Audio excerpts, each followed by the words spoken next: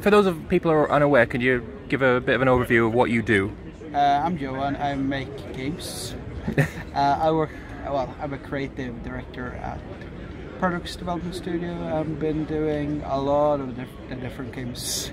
Yes. I'm working on them. Most recently, I was the game director for Imperator Rome. Okay. And currently, technically, our game director there.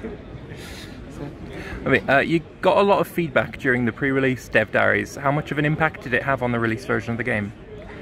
A lot. A lot of the, we always look at what people have feedback for, and then we adapt and change. So the problem with the pre-release feedback is that it's not measurable in a great way, because a lot of people that comment about something, it's usually this amount of people. Yes. It's what usually makes up for a good metric to see is more like, are people playing or not? Right. It's the best way I view it. Okay. It's fair to say Imperator's launch wasn't the smoothest. Quite a negative response from the community. Yeah. What was the feeling out within the team when the reviews from players started coming in? God. Sad, I think, is the most proper word. People but I think the first response or first reaction was we made a game. We told everyone exactly what the game was going to be. We didn't lie about which features or how they should work. We always exactly the game, and we released the game. It was working exactly as designed. We were honest about what it was going to be. It was technically, besides the stuttering issue the first few days, there was no major bugs in that. Says really why don't they like it? It's exactly the game we promised to make, So we were sad and baffled, and then was okay, do we not understand our target audience? What lessons did we take wrong from previous games, and how do we adapt? So me and Peter and Niels and the rest were okay, so what do we change? We had already started doing the plans for Pompeii. I keep misremembering names, but the first one was okay, we knew that the naval game was weak, because we had not designed to change as much from the previous game Rome, and we've not, so we were okay, we have to strengthen the naval game, and then was sometimes a few weeks before release, or a month before release when it was first, it's okay, I know how we can do concerts and co-rulers and such, so let's get that one in. And we added a bunch of other cool stuff, I think we added volcanoes, because it was something that we wanted. So it's Pompeii had a lot of the stuff we wanted to get in, and then the responses were even more negative during the development, so we're okay, shit, we have to redesign a bunch of stuff. Or, I mean, it wasn't as if the game was but okay, how do I put it? The launch was bad from a player satisfaction thing. From a financial standpoint, it was a superb success, and from a critical standpoint, it was a superb success. So if we had not been Paradox, we would have gone oh yeah, oh fine, we have made a nice profit, the game will probably sell nicely at the sales and but you don't build this stuff up by ignoring customers. So we're okay, this is the game we made. The promise of it is not what the community liked or wanted out of a Paradox game set in the Roman time period. So we went back through and listened to a lot of feedback, and read some, and I walk a lot. I've been losing a lot of weight last year, so when I walk I listen to a lot of podcasts and YouTubes, and you know which YouTube I listen to every single news there it is. I listen to your channel, every single thing you post about for Imperators is listen to yours, and Republic of Play, and what's the one there was someone else that made a lot of news things early on. So we're listening to all those feedback things every time they come out, and I'm reading the forums, and I read Reddit, and I don't read Steam reviews and I don't read Steam forums. I don't blame you. They are not exactly the best source of information. Yeah, I can agree with that one. And then we adapted. It's like the removal of mana was. I don't want to use the word trivial, but it's like, okay, how do you remove it? What do we replace with? Then Niels, our tech lead, had reworked a currency system internally, like so we could put a lot of things as currencies. So I put in we put in stability, war exhaustion. So we okay, let's.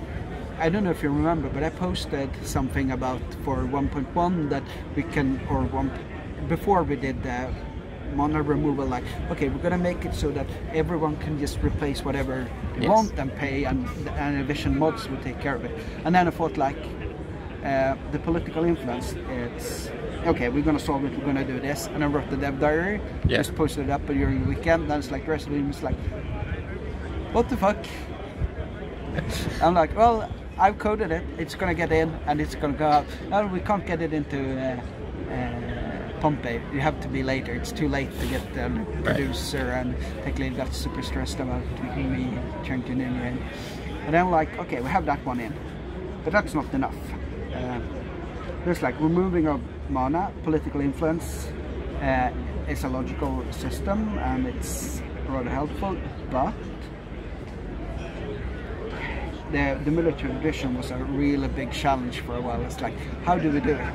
And then I thought, like, okay, let's just do how experienced is your army? Let's it all be impacted at, and then war exhaustion and mercenary reliance, whatever we did as factor. And that worked out nicely for getting the traditions. So we had got that one in, and then I'm realizing, like, okay, what else is the description of the stuff we're doing in the game, and what I thought the community would rather like. Oh yeah, direct actions are not really what the players want. While I thought there was a great game balance, mechanical design thing to have, like, either the long-term conversion or the short-term conversion, because you have to think, like, either short-term it's a direct cost, it's a mechanically great thing, it doesn't thematically, immersiveness or whatever you want to call it, work that great. So that's why we reworked the entire pop system with my first I did promotion and demotion, because you couldn't even have demotion. No, demotion came a little bit later, because we didn't actually, you couldn't demote the pops either in Congress. So it was something we added in during that one, and then we were like, okay, we're gonna have migration and all of those things. So we had like the pops being gradual, and it was a hell to balance early. Even in the first beta, it changed so much during all the betas we got. And then we put things out in open beta, and then a lot of people during July, they were like off on holidays, except me and Peter Nicholson, our hero on the forums. We basically go, okay, we're gonna add this one, we're gonna add this stuff, and he made the food system and this and that thing. I made all the buildings changes, and I can't remember what else we added. We just kept adding stuff as soon as we could. It was great for my channel, I'll put it that way. Yeah, I can imagine. But it's like, it was kind of fun. So we did that one, and then it's like in late July, early August, the main team swapped off from working on Kikaro and started working on the core for Lily, because the big bulk of that one is a lot of UX stuff. I don't know, have you seen that one yet? I've played a bit of it, yeah. So it's like a lot of UX, and also the new mission system, which is super powerful, and we'll be able to create a lot of stores without that one in the future, with the organically procedural. So that took a lot of time for them. Me and Peter's been working on other stuff, and I did a supply system, which I explained in a dev diary. 2 weeks, 3 weeks, I can't remember. I think it was 2 weeks, yeah. Yeah, and that's been kind of fun. So it's like we try to do, because it's like the supply system is completely different than something we've done before, but it's going to be really, really fun to see how people react to that one. Yeah. Okay, I keep rambling. I just No. keep talking. Hey, no, that's perfect for me. So what's the strategy to get people who were less than enthused with the release version? What's the strategy to get them back playing again? I know marketing people can probably figure out a good way to get people back to try stuff, but I think from a development standpoint, we should just keep working with word of mouth. Of like, okay, we keep doing new updates, keep doing new things. Like when the Kikero, we didn't do any major marketing activity around Kikero, but still the daily active users was 5 times as large or something, and the peak concurrent users were up, I think it's around 2K now. Yep. I haven't looked at it for a week, so it's, but then when I don't know, when Libby goes into open beta, I hope we're doing it. That was the original plan. Are you confirming that there is going to be an open beta for Livy? No, I say that's the plan. It's up to the producers, etc., to see how we handle and so on, because we actually need to be able to get feedback and act on the feedback and be able to get a new version. Because one of the challenges with Imperator is that it's no longer just selling on one platform. We're having the game on Game Pass, which is one of these things. Like Imperator's pretty big on Game Pass. You don't see all the people with the Steam concurrent users. It's right. just Steam, and for our other games, 99.9% of all customers are playing the Steam version because it's an older. But for us, Steam is much smaller on this one. Okay. It's not 99.99%, but it's the others are significant things. It's like now we have GOG and the Plaza version, and they're all different. So, but. Again, rambling. What was my point? My point. It's okay. There will be ways to get the players back, and I think like having those regular updates, doing patches regularly, are something that's going to be really good for us to get the player base back up again. Well, we don't have a whole lot of time, so I'll skip a few questions. No, just keep going. It's like... You've been at Paradox for quite a while at this point, and the lead on many games, as you said. One can reasonably assume Imperator won't be the last, so what lessons or experience will you take from Imperator into your next big project? Listen a little bit more earlier, try to figure out what the community sentiments are, work a little bit more with user research to aspects, and I don't know, it's going to be a while until I start a new game because I have to look over old projects and so on, and Henrik needs a bunch of support now with the 3 soon, so, and yeah, we'll see, but there will be more games, but currently Imperator is my main concern. Good. I like that answer. What would you do with Imperator given like carte blanche, all the money or time that you needed? What's your vision? I would like to have missions for pretty much every major nation. I would like to have add in the religion mechanics for all religions. I would like to have different cultural things. I would like to have more events, more historical or different regional narratives. I would like to go around the different mechanics and make them deeper.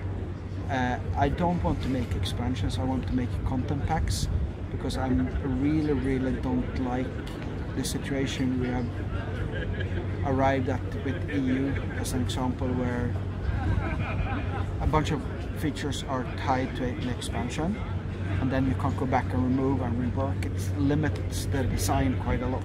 Right. Because I want to be able to do things like Slurs did with removing different travel methods. I want to do stuff like remove mana. Not remove mana again, because we'll remove mana. But you know the things like I want to be able to do drastic changes if the game needs it. So it's a little bit for how to do it. Right, lovely. Okay. What mechanic or feature are you most proud of? In Imperator? Yes. It's like I like the combat algorithms and systems with because it's super complex, and not complicated. Yes. If you know what I mean, it's like you have all these different unit types that are good at versus different types. You can have a lot of super simulation of how to fight, and then you have the tactics, etc. But it's very few choices you actually make regularly with them. So it's from a nerdy game developer perspective, I like when I can make something that's complex but not complicated. Lovely. But from other perspectives, I like how the pop management system turned out for Kikera. Yeah. A final thing is like I've been saying, like, I think Imperator was a good game at release, and I stand by it. It was a good game at release. It was not a good PDS game. Right. That's the distinction I think I learned. There was, because the reviewers that reviewed the game, they were as critics, they gave it a high score because it's a good game, but it's not a good game for the PDS Community. Yeah. We have high standards. Yeah, it's like you expect different things and so on, but the game's turning out pretty good. No, I would definitely agree with that. thank you. Anyway, thank you very much for the interview, and I hope I can get another chance to talk again. Yeah. Cool. Grab me over a beer tonight or so, because I'm around all day. Absolutely.